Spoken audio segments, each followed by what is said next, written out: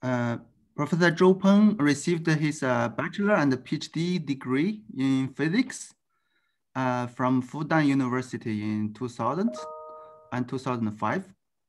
So he is currently the full professor on novel electronic devices and processing School of Microelectronics, Fudan University. He is a winner of a National Science Fund for Distinguished Young Scholars in 2019, which is called Jieqing in China.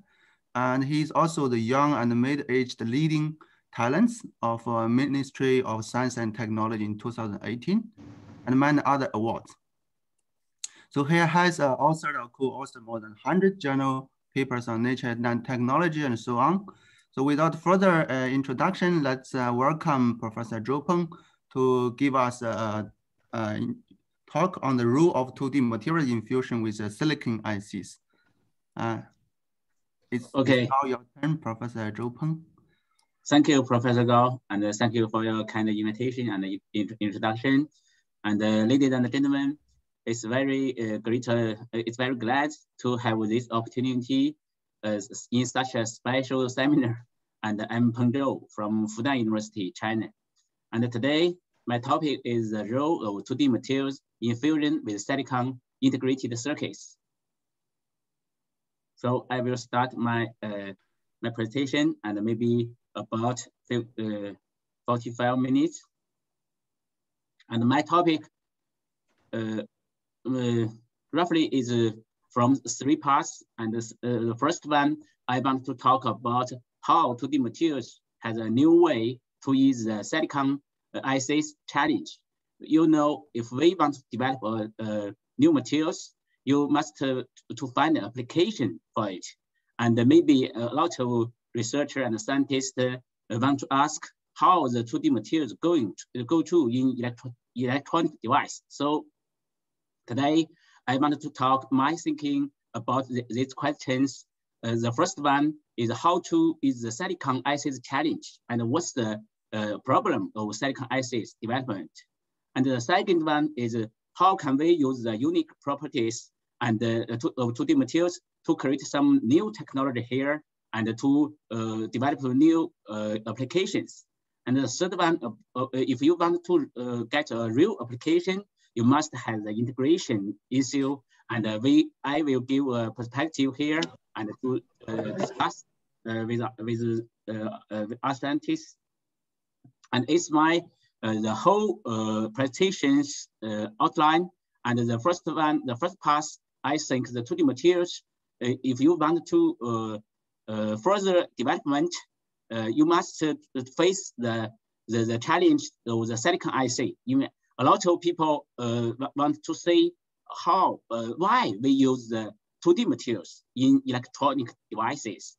Here we know, and the silicon IC's problem is the energy and area efficiency, and we face the memory dilemma here. In this field, in recent years, I do some work, do some research about 2D multi-bridge channel FET and DS FET and T FET and so on. And we also developed a new concept of so-called two-surface channel FET and SRAM and semi-floating gate memory and quasi non-volatile memory, such technologies. And, and in the past two, we wanted to use the 2D materials, the unique properties to create some new technologies. And I have named it the technology as all-in-one device.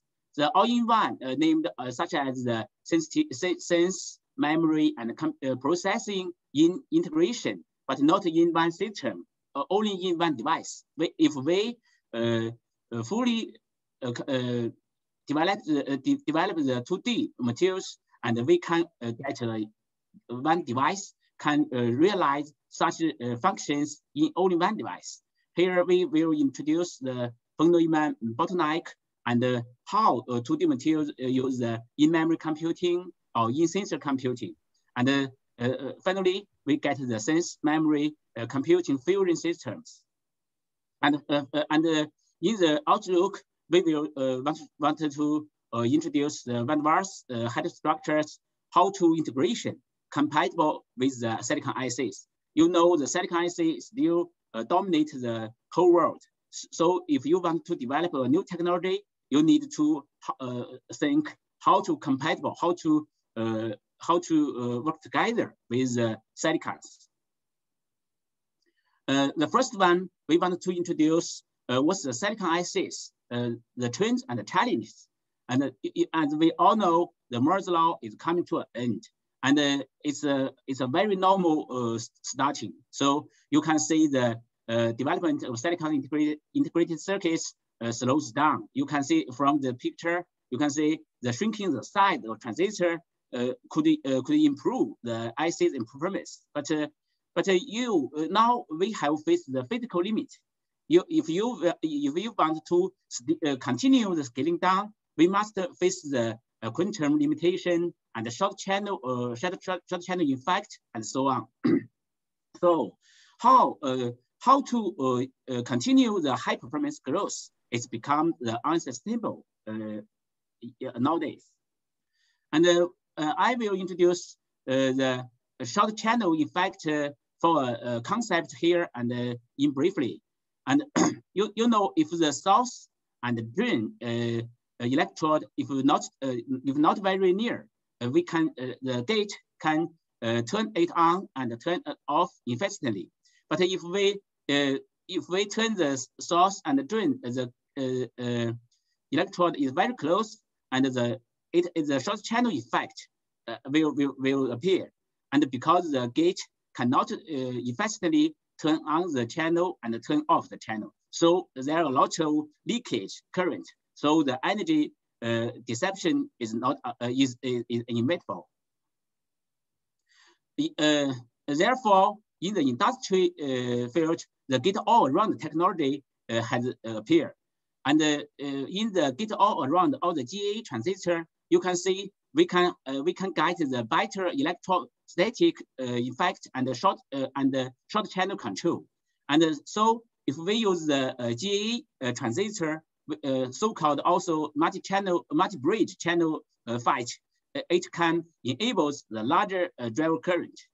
And it also has a development roadmap from the planary structure and to the vertical structure, such as the FinFET. And if we continue the scaling down, we should go to the GA transistor. First is nanowire, and sooner the people find the nanowire cannot provide the enough current, open current. So Samsung proposed a new concept, means the nanosheet. And another issue is the area effacing. If we still continue to scaling down, and actually we cannot really reach the physical limitation. You know, in the nowadays, the so-called the integrated circuits technology nodes, actually the physical channel length is still keep the about 20 nanometers. And if we want to get a more area effacing, we want to find a new way to, here. And in the conventional the logic gate, you know, if we such as we realize the logic gate, you need the two transistor in the plenary in the wafer. So you need the two double space to allow this logic gate work. And if we can fold it, and in the vertical dimension, so we can also save the area in the wafer.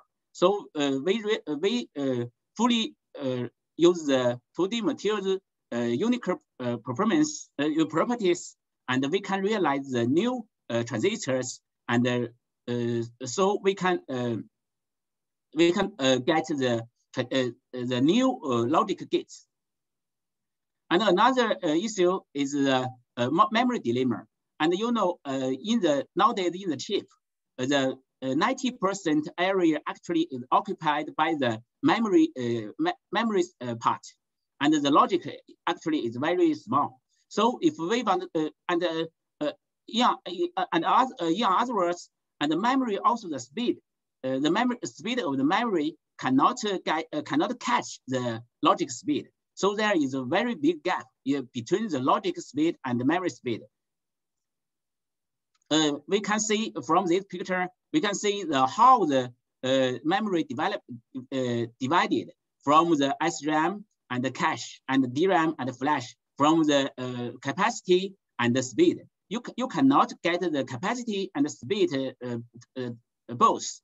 And also, if we want to realize the fast speed, but you cannot get the high long retention time. So if we can realize a new universal memory, we also have the high speed and the long retention and the high capacity.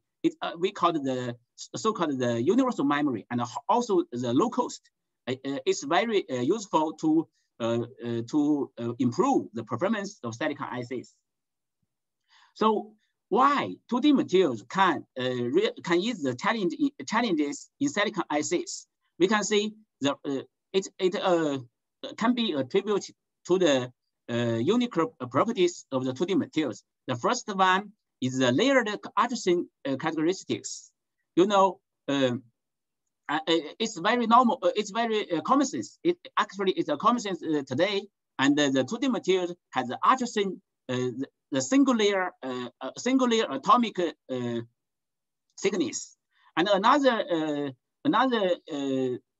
good point is 2D materials has a rich bond structure. We can, through the energy bond engineering and from the graphene to the bottleneck, we can get the nearly the bond gap is 0, and to the bond gap is insulator about 6.5 EV. And so the first one, how to is the Silicon ICs challenge. The first one is 2D materials is very useful and intrinsic nature born the advantage for the MBC structures. And as we can see in 2D materials, the pioneer scientists had realized how to the first one is the naturally nanosheet with smooth surface, and how to control in the 1 nanometer to control the gate on and off in the alleviating in the science. And we also organized some new performance in this one, and in atomic thickness, and still has the high mobility. So we can use the 2D materials to promising for the low power and high performance ICs. Of course, it also has the integration wafer level single crystal 2D materials also. And about TSMC, a lot of scientists, including the Legend Lee, also published a lot of papers. We have got the good high quality wafer scale 2D materials nowadays. So the IRDS and the international roadmap for the device and systems also shows 2D materials is a promising candidates for future channel materials in ICs. And very recently, Professor Zhou also has a nature perspective. Think it's the transfer 2D transistors. Also, it is lying within the complementary technologies. It's very difficult to realize by silicon. So we can show some works to demonstrate it. And the first one is the silicon is the MBC FET. We can see nowadays the state-of-the-art technology is the 7-level stacked silicon MBC FET, and the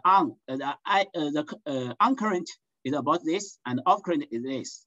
But for the silicon, if you continue to decrease the thickness, the mobility will degrade very soon. And but for the 2D materials, we still mobility even in the single atomic layer. So we demonstrated in the IDM about this. We just stacked the two. One is the monolayer molybdenum MOS2 channel, and another is the biliary MOS2 channel. We can see from only we just use the only 2 channels, we can get the 7 levels stacked MBC FET by silicon. And meanwhile, the most important is the off current. You know, actually in the system, the most energy efficiency is limited by the off current. So we can get only the 6.5% of the silicon ICs. So also the drive current of 2 levels stacked 2D MBC FET is 400% that of normal transistors. And the leakage is 2 orders of magnitude below that the silicon MBC FET. So it is greatly helpful for leakage control. Another option besides the MBC FET, another option using the 2D materials is the DS FET. DS FET, the direct source FET is proposed by the Professor Peng from Peking University, and they use the nanotube, carbon nanotube. But for the graphene, it's also still very well. You know, for the FET, if we get the sharp substrate swing, we call it SS. It's very small. The value is smaller, and the energy efficiency is very good. So we can use the DS FET can get the 30 millivolt per decade. And here we can introduce the GA structure to DS FET, and further to it drops to the 33.5. And so we can, the drive current is increased also by the 40%. And we compare the different technologies such as MOSFET, TFET, and NC FET. And with our DS FET, we can get the high on current and the lower SS. In the ICs, also another technology is the TFET, tunneling FET. But for the silicon tunneling FET, we cannot get the very good on current. So today the TFET is still not very useful in the commercial applications. And if we use the 2D materials, you can see we can achieve a very smaller SS and also the large open current, on current. So we can get the use the 48 and the 52 and using the different structures. And we just show this example. And another logic, another technology is such as the area saving that we have described before. And we can fully take the 2D materials advantage about the two surface. You know, if you use silicon here, and you also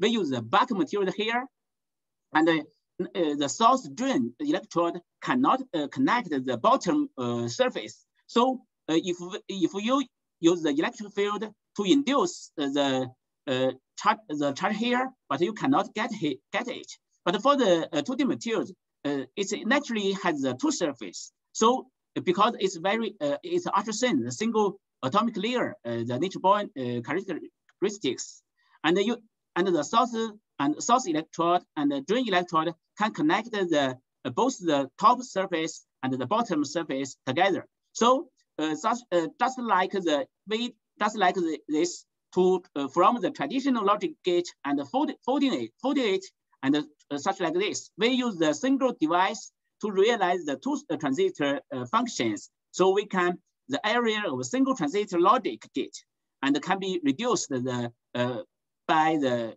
50% here.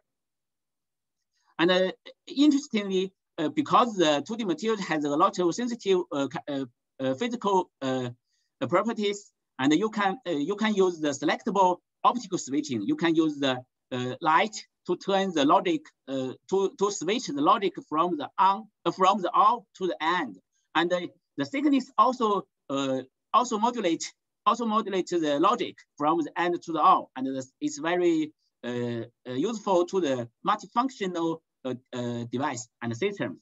And we also try show how to demonstration this concept.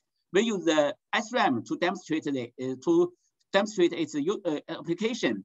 And you know, from the traditional SRAM, it's very big, and it should be used six transistors. And if you use this transistor, you only use the 2T transistor is okay. So the area efficiency increased by the 30%. And the second killer application of 2D material, I think, is the flash memory. We have realized the semi-floating gate memory in 2018. And today we have a new technology, just not appear just not get published, but it's very soon. And you know, in the flash, the dielectric layers actually limit the flash speed, because you should tunneling from the electron can be tunneling from the channel to the floating gate, and the efficiency is very low. And so we adopt the pin junction here, and we can improve the speed of memory very remarkably. And you can see, because when you inject the electrons, it can be thought as a metal wire. So it's very quick, and we can get the 10 nanoseconds. Actually, if the 10 nanosecond signal from the source and get when the transferred to the device, it's a little expandation. So we can get the 15 nanoseconds. And but also compared the traditional flash, it can 10,000 increase in the writing speed. And also we can get because we still have the energy barrier here, so we can we built a cascade barrier here, and to achieve a long-term data retention. The data retention can be 10 seconds. It is about 150 times than the DRAM. And we can use the concept to change the pin junction structure. We can realize both the 40 nanoseconds from the writing and the erasing. And we also use this concept by realized by the final materials, and we can embed use the same materials, but modulated by the final electric field, and we can realize the retention time much longer, about 100 seconds. And the second one, the second part is how to use the 2D materials, the unique properties to create the new technologies. You can see we have realized we have proposed 3 applications to ease the silicon problem, but it's not the full part. Actually, we should use the unique properties to create a new technology here. The most critical problem here today is so-called Von Neumann bottleneck, because as we all know, the processing in the CPU and the memory in the some memory parts. But if you need some data, you must take the data from the memory parts and to the CPU, and when after the calculation, you must deliver the data to the memory. So there are a lot of traffic jam. So also heat and energy waste here.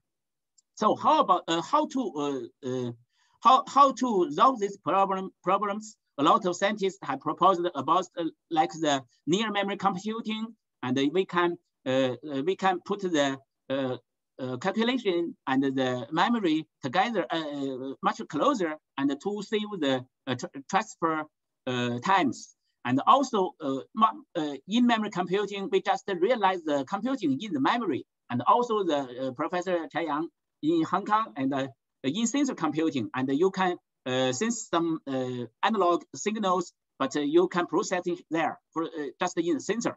So in order to get the high energy transmission by the Von Neumann architectures, So the near memory or near sensor computing and can be shorten the physical distance. And also the just like I have mentioned, the in-memory and in-sensor computing can be realized the in-situ computing in the memory and sensing units. We conclude some silicon-based CMOS and hybrid CMOS here the technology development roadmap here. We can realize the memory-assisted assisted learning nowadays is very big, large array. Compared to the traditional computing technologies, the in-memory computing can reduce the energy consumption and improve the computing capabilities. And here is how to the new materials and new technologies can be built some new chips and how to drive the technology development. And the silicon and traditional memory materials actually in some also has some challenges about the computing and the efficiency and the bionic plastics and the integration density. So why we use the 2D materials to create a new technology in such a research field? We know we want to use the 2D materials about the ferroelectricity. It's a very stable ferroelectric properties in the atomic thickness, and a lot of people have demonstrated. And ferromagnetism also stable and layer can be modulated by the layer thickness. Also 2D materials such as based 2D tungsten silicide and the device, Thomas Muller has realized the sensing memory computing in the 3x3 array chips, and also realized the very faster faster character recognition function, and also other case use the floating gate transistor to realize the integration of logic and memory, and his name is the logic in memory transistor. Also, actually, the structure is just like the flash memory also. And we also realize this use the single transistor to realize the logic in-situ memory function in 2017. And we just also use the 2D materials and as a floating gate to stack here. And if we use the logic pause, and meanwhile, the logic, the calculation result can be stored in the floating gate. Case just like use the memory cell to realize the logic function. We for our device, we firstly try to logic have the computation also, and then we saved the result in the memory part, but it is very institute memory. Also, don't need the data transfer process. And then we use the unique properties and such as the alpha INSE, N2SE3. We use these materials as a channel materials to construct the ferroelectric channel transistor here, and we can realize the ultra-fast non-volatile memory and also the neural computing here. You can see we introduce some the thermal assisted modulation. We realize the high precision picture recognition and classification, and it's very interesting. We can see there is a optimized temperature, and you can see in this temperature we can get the highest realized rate, and compared with the software is very near. And we also use the 2D materials, the organic and the inorganic hybrid heterojunctions to neural computing, neuromorphic computing. And in the publication days, it's the highest topic, highest value, not only for the weight change and also PPF is the highest value. It's because the interface electron transfer can be effectively modulated by the 2D materials barrier, energy barrier. And we also propose the new concept here. We call it the all-in-one device. so-called all-in-one. The first is it looks like the same as the in-memory computing, but actually we use the volatile memory and the non-volatile memory function into the single device here.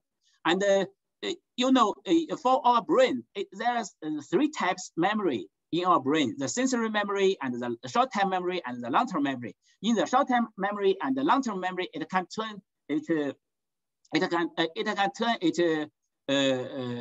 from the short-term and full long-term. It can be turned into the that is switchable. It is switchable.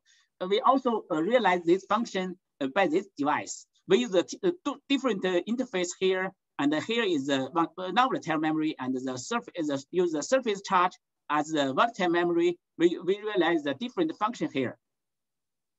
And after this, we combined the sense into the device, and we can realize not only the memory but also the logic operation. Use this device structure here, and it is the institute real-time storage. When you get the logical results, the results also be stored in the floating gate. And by this device, if you use the sensory, you use the optical light to illustrate it, we can realize artificial visible information here. And we can also to try. It is a complete task from the image distinction, and we can reduce the time delay and energy consumption here. So the third part, we want to introduce how to integrate such a function together into a device. And you know, in silicon technology, if we want to get the 3D integration, you need the TSV technology. But for the TSV technology, today the etching technology still limitation the holes width. So you cannot get the smaller size and the shorter interconnection. But for the 2D materials, you can just stack it with the Van der Waals structure. So we can get the nanometer scale, the scale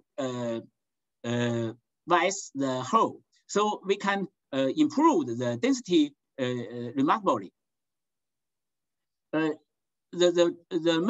main advantage about the 2D materials, it is the surface without dangling bonds, and it allows the arbitrary stacking, just like the logo toys. So the dense metal interconnections can be replaced the TSV technology, and it can be directly stacked in all-in-one system, memory, and computing layer. It may be the most useful for the new applications here. And actually, a lot of pioneer scientists have do some things, such as Professor Zhou has realized the integration by using the solution method to prepare the wafer scale, the 2D thin film, and form the function logic circuits. And also, Professor Zhang also to realize the flexible 4-inch MOS2 modular function circuits. And we also realize actually we also realize some functions in integrations, but a lot of paper work has not get a publication still until now. And we have realized the ETEC DRAM cells to realize the MAC functions, also another type of in-memory computing. And we also realized with Professor Bao, we also realized the integration here, and a lot of new developments still in the review. And actually, we just want to show we use we can use the 2D materials can be realized. The high performance wafer scale logic circuits can be realized. And we also do some wafer scale materials fabrication, and IC fab require long-term deviation, and we use the machine learning to improve the yield and the device performance here. And about the carrier mobility and the threshold voltage uniformity, and on and off current, and the substrate holds SS also.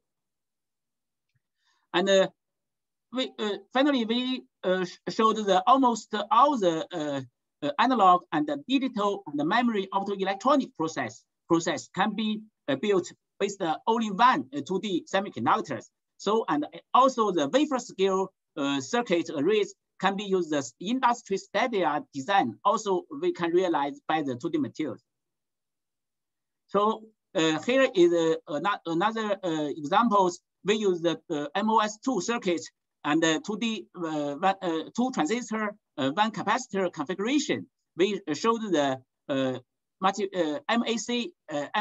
operations here, and the 1T1C here acts as the DRAM cell. It is a very typical DRAM cell, and another transistor to use the modulation, and we can realize the longer than the 10-second retain time here. And finally, we can use this device structure. We can recognize the head-right digital numbers. And finally, I want to give some conclusions and how to develop the 2D materials in the noded assays. The first one is the material growth. And we should get the large area, high quality, and the uniform the continuous materials, and how to achieve the directional stable polar doping also.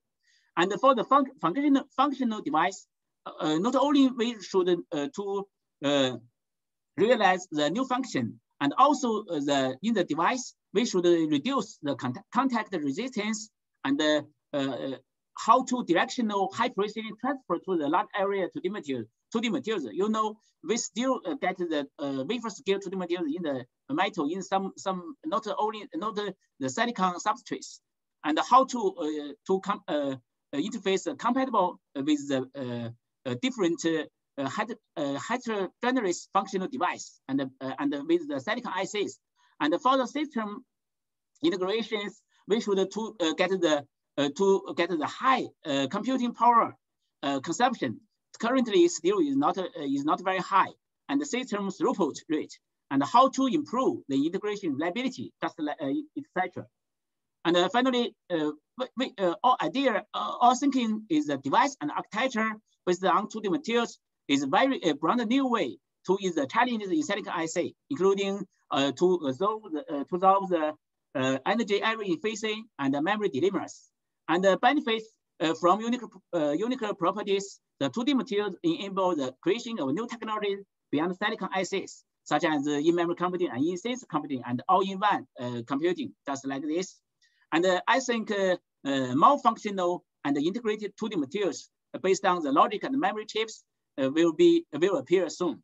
And finally, I want to thank all collaborators, including the Professor Wang and Hu and Chai and Liu and other scientists and my students and sponsors. And in this chance, I want to introduce our journals. And it's a high journal, it's a local journal about of China. It's Informat. And the editor-in-chief is Professor Li. And also the impact factor this year is maybe larger than 20. And welcome to welcome to your submissions. And another journal is by our NSFC, and it's fundamental research. The editor-in-chief is Professor Hao, and also to welcome the engineer and material science and information science papers. Thank you for your attention. Thank you. Okay, thank you for the talk, which includes a lot of content. So we have plenty of time for the questions. So I have a question for this sensing and memory and computing. So can you explain a little bit the principle there and how it is constructed? What's the principle there? So you thank you for questions. Yeah.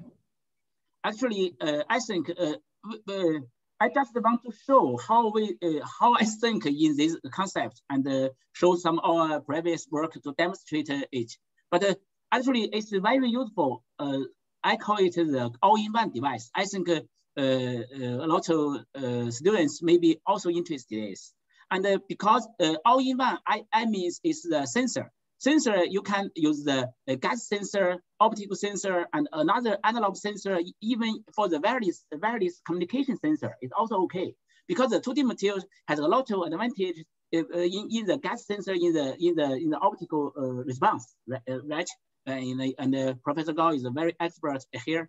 And but meantime, the 2D materials also can be served as a channel, transistor channel here. The transistor channel materials can sense the physical signals, and we use the physical signals can turn into current, and so we can use this to as a calculation. That is the sense and processing.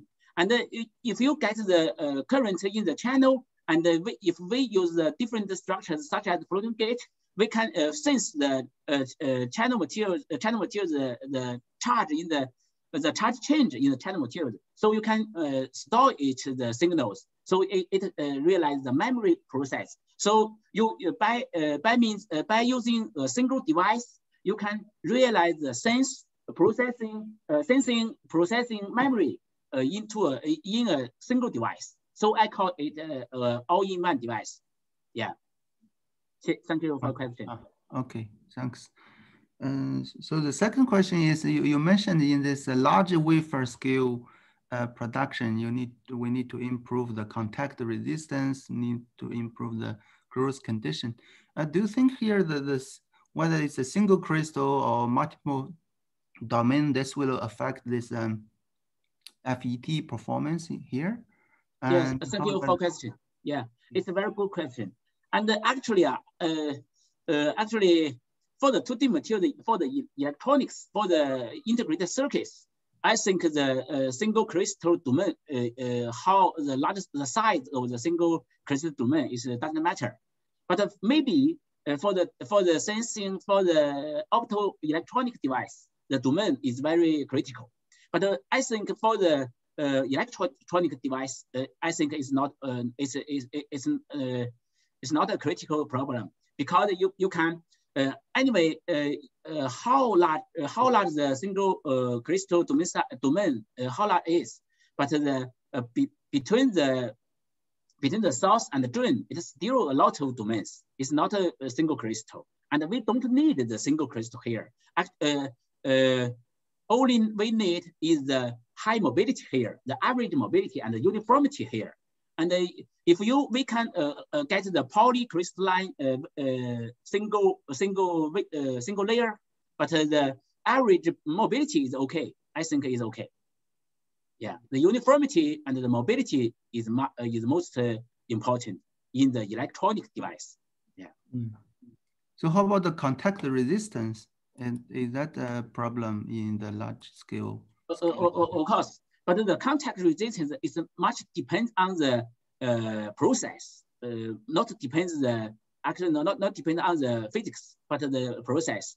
Actually, for the different groups, maybe the contact resistance is different. For the different process is different. Actually, it's not the same. Actually, it's not a general problem, I think. Yeah.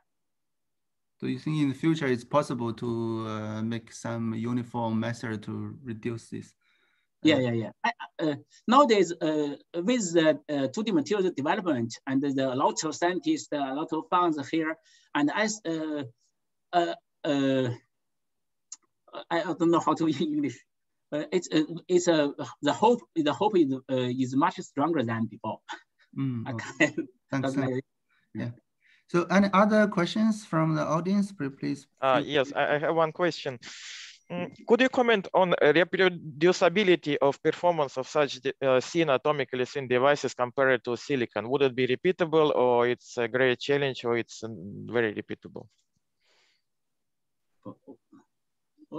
I think you are also not a native.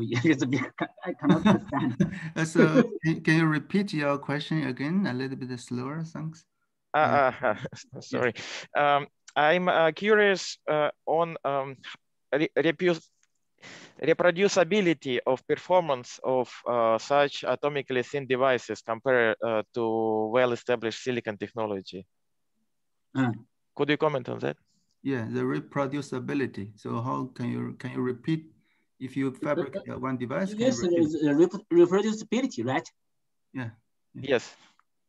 Okay, but actually, if you get the the so-called the large area, high quality and uniform materials, right? The reproducibility is also improved. If you get the uniform materials every time, so you can get the good reproducibility, right?